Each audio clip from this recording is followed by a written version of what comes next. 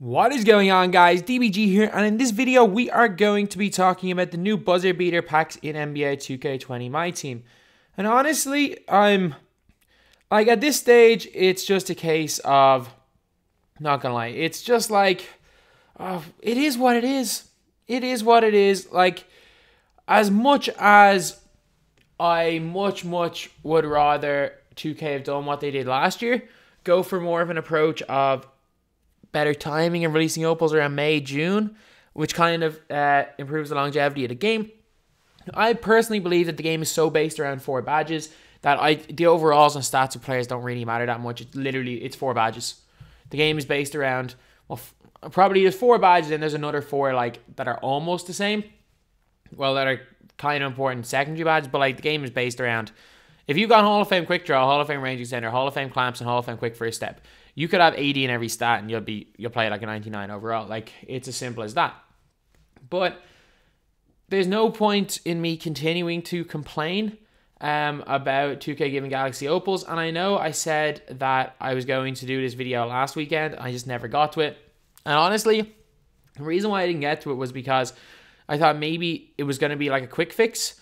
Maybe they were going to release a couple of opals and then kind of calm it down with the opals a little bit. But honestly, it just doesn't look like that's going to be the case. It looks like we're going to get more and more. And we have something, we more than likely have a promo coming out Friday. And Buzzer Beater, I'm guessing, is the new flash pack type thing. And as you guys can see, we're getting more and more Galaxy opals with Galaxy Opal Steph Curry.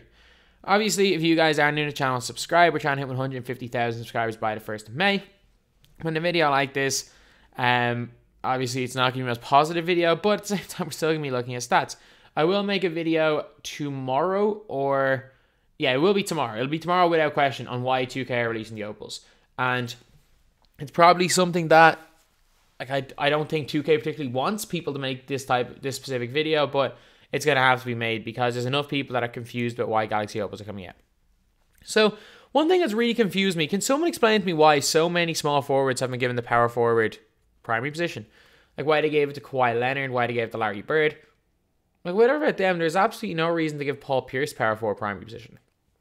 Does that make a difference with how coaches interact or something? I'm just kind of confused why they have the wrong primary position on so many. But you know what? Like, again, the only way I can describe just how mind-boggling some of the stuff with 2K is that, look, it is what it is. We've kind of given up on this being a really great game. We've given up on this being NBA 2K19.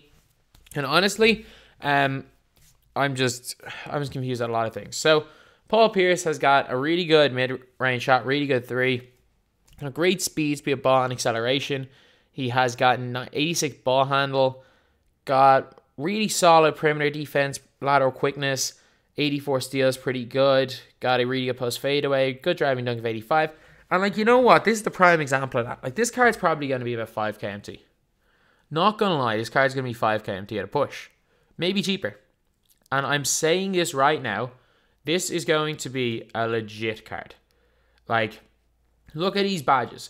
He has got all 4 of the badges that I said. Steady shooter is a problem. I'm telling you, steady shooter is a problem. But it's not enough of a problem that this card is not going to be incredible. Because you know what? We're going to get a pink diamond Paul Pierce without steady shooter. We're going to get an opal Paul Pierce without steady shooter. But this card's basically Galaxy Opal Mellow, or pink diamond Mellow, but instead of 150k, he's going to be 4 or 5k MT. And that is like, that's a push. Like, that is an actual push that he could be going for that. Again, I could be completely wrong, completely off point, and he could be a lot more than that. But you're looking at a guy that is going to be at most 15k MT. It's the very, very most he's going to cost. But it's more than likely going to be a lot less than that. With Hall of Fame Clamps, Hall of Fame Quick First Step, Hall of Fame Quick Draw, Hall of Fame Range Extender, Hall of Fame Deadeye, Deep Fades, Green Machine, Hot Zone Under, Clutch Shooter, Catch and Shoot, Tireless Shooter, Difficult Shots. Got Gold Corner Specials as well. Got things like Gold Intimidator. He's got Hall of Fame Pick Dodger, Hall of Fame Defensive Leader, Hall of Fame, Gold Dimer, Gold Downhill. So he's just elite. This is an absolutely elite card in NBA 2K20 MyTEAM. And the fact, like, again, got things like Pogo and Post Move Lockdown means he's going to be an alright post defender if he happens to be switched. So, lads, I'm telling you, this card's going to be fantastic. Now we've got Drazen Petrovic. We know what we're getting when it comes to Drazen. So Drazen Petrovic is always going to be an elite shooter, but this is probably the first Drazen Petrovic that I would call an elite defender, to be completely honest. So he's got a driving layup of 95, which is really good. Driving dunk 75, which is not terrible. Getting 99 3 ball, 97 mid. Decent speed to ball and acceleration. He's got an 86 ball handle, which again, like 86 obviously isn't the highest stat in the world, but you don't really need that much better than that, to be completely honest. 91 lateral quickness is really good, actually, to be honest. 65 steals a little bit poor. Got an alright height, not too tall, not not particularly tall, but again, not too small to play the two. He's like, he's got lads, to give Drazen Petrovic Hall of Fame clamps. Like, yeah, I know, I fully know that he needs Hall of Fame clamps to be, well, he needs at least gold clamps to be usable, but like, and this is going to be the last Drazen Petrovic we get, but you'd be thinking, like, surely just give him gold clamps or something, and the card's still pretty good, but you're looking at this card, no steady. He's got a Hall of Fame range extender, Hall of Fame quick draw. He has got Hall of Fame volume shooter. He's got gold quick first step, which is pretty good. Got Hall of Fame clamps. He's got interceptor, intimidator, pickpocket, pick dodger. And just basically every shooting badge Hall of Fame except for deep phase, which doesn't matter. Pump fake maestro, which literally does not matter in my team. And steady shooter, which is good not to have. He's got a couple of pretty good defensive badges as well, like Hall of Fame clamps. Some good badges going to the basket. Like, again, we are looking at an absolutely elite card. Like, if I was to make a comparison with this card, it would be like a worse dunking opal at Ray Allen. And like anyone, and I fell for it initially. To be fair, I'm a content creator. I kind of had to, but like as I always say, never lock in for anyone, lads, because anyone who locked in for that Ray Allen is, man, they're a couple of million MT down. Like, had you kept that couple of million MT, suddenly you got Buddy, Hield, and Drazen. Two comparable cards. Do I think Ray Allen's better than Buddy and Drazen? Maybe. Maybe.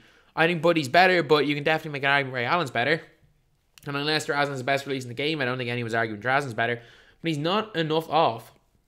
And he's probably going to be around, my prediction, he's going to be around 20 to 30k MT max. And for that price, like, even if he is 50k MT, he's still going to be a steal. Like, he's still going to be an absolute steal. And I just, man, I can guarantee you these cards are all fantastic. These are all going to be absolutely fantastic in this game. To be fair, Curry's probably going to be the worst of them all. Because Curry's release this year, in my opinion, is horrendous. I hate Curry's release this year, even though Curry's release historically has been great. But these two cards are already great, and you know for a fact, maybe Paul Pierce might be a little more expensive, and then Drazen's cheaper, or Drazen's a bit more expensive and Pierce is cheaper. But one of these two is going to be less than 15k MT. Maybe both. Maybe both. There's potential, like, I think the lowest price Pierce gets to is about 4k MT. I think, realistically, Pierce probably going to be about 7 or 8k MT. Petrovic is going to get 13, 14k MT. But there's a chance that you could see Petrovic even dropping below 10k MT. Now we are on to Chris Webber. So, I am telling you guys this right now. I don't even need to look at badges. Like, you already know how good Chris Webber's best cards already are. And this is like almost an endgame Chris Webber from any other year. His lowest stat is 81. 81 speed with ball is his lowest stat. He can do everything. He can do absolutely everything. And just like Paul Pierce, he has a really weird primary position of power forward. I don't understand why. Say he's primary position of center instead of power forward. I don't understand why it's not power forward, but I'm thinking about maybe 70k for this card, and he's probably the best power forward in my team. Like 92 post fade, 92 post hook, 90 driving dunk. He's got really solid speed, super ball acceleration. Look at that defense. 82 lateral quickness is pretty good. Also got a 90 block, 82 perimeter defense. Good steal, great rebounding, great mid-range, great 3. I'm guessing he's got clamps and range extender, at least gold. He has got, thank you, 2K gods. Thank you. Thank you for not giving us range extender Chris Webber this early. Don't get me wrong. This card is a 10 times better Paul Millsap. Like, this is a 10 times better Paul Millsap, this card right here. He's basically Paul Millsap with Hall of Fame quick first step and Hall of Fame dimer. This is one of the best power forwards in the game. This is one of the most overpowered small ball centers. This is a significantly better Karl Malone or significantly better Paul Millsap. This is unbelievable. But this card is not broken good, which is what you want. You want a card that's really, really good, which this card is, but not broken, which this card would have been with range extender. So he's got Hall of Fame quick first step, Hall of Fame dimer, got Hall of Fame rebound chaser, Hall of Fame worm, moving truck, Hall of Fame pogo stick, gold clamps. He's got gold rim protector, post move lockdown.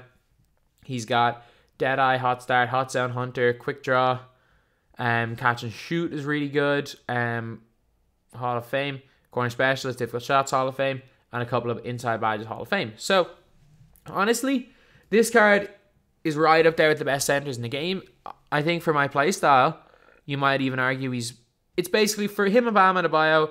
I know his stats are better than Bam, but you're giving up range extender, and you're getting Hall of Fame quick first step. And I think that's the difference between Anthony Davis, Bam Adebayo, and this card right here. I think basically Anthony Davis has got the defense. He's got the limitless. Bam Adebayo's got the defense, got the limitless, and also got an 86 ball handle. Chris Webber has got the ball handle, doesn't have the limitless, but has quick first step. So he's definitely going to be in the conversation for the best small ball center in the game. But thankfully, no range extender, which means the card's not going to be broken good. He's going to be good, but not broken. Then we have got Steph Curry.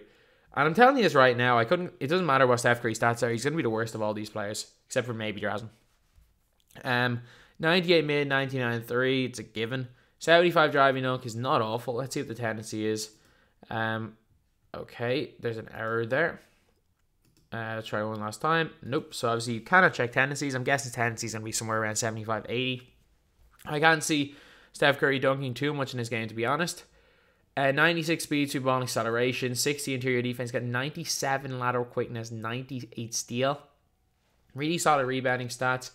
You know what? I can see us getting another opal Steph Curry. Honestly, I can. I think this is not going to be the only opal Steph Curry we see. And because, yeah, I know he's got 39 Hall of Fame badges, but he only has 39. There's now 80 of them. So I can see him having more Hall of Fame badges than this. I don't know how he can have much more, but I can see him having more in a future card. He's a Hall of Fame clamps, pick pocket, interceptor. Does he have pick dodger? Yeah, he's got a gold. He's got gold quick, or Hall of Fame quick first step, Hall of Fame dimer, Hall of Fame floor general, Hall of Fame handles for days, space creator, stop and go, tight handles, downhill Hall of Fame.